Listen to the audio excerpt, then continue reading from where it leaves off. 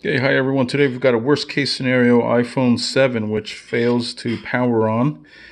We took this down to the Apple store. They plugged it into their diagnostics. That didn't work. Tried AT&T and also that didn't work. They tried the usual stuff, keeping it plugged in for a charge, and we did the same thing. Did the hold down power, the volume down for the hard reset, and that didn't work.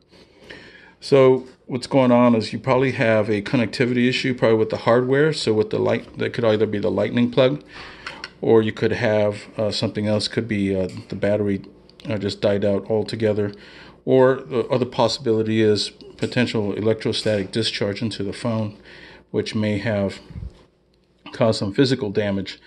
So I don't have a spare iPhone 7 battery. So what I did was I went ahead and opened this up. We went ahead and just got a new phone anyway and upgraded this. But what you'll see is that I soldered in two new connectors here. So determined what the positive value on the battery was. So that's on the bottom position, and the negative or ground value is at the top position.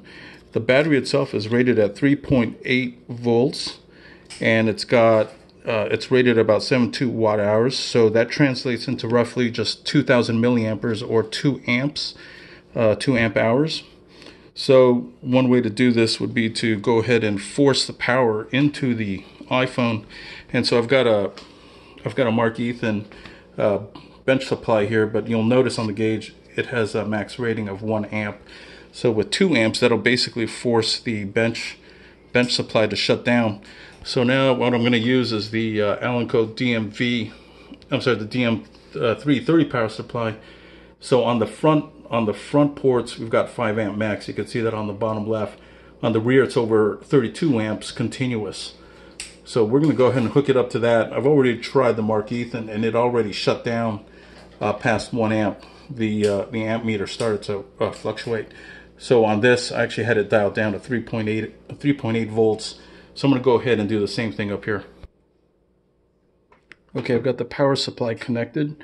You'll see here on the front ports, I've got it hooked up to the front panel where it's got a 5 amp max output. So we'll go ahead and fire this up and see if this thing powers up.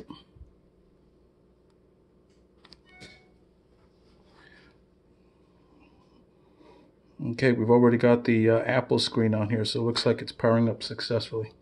All right, thanks for tuning in. Let me know if you have any questions.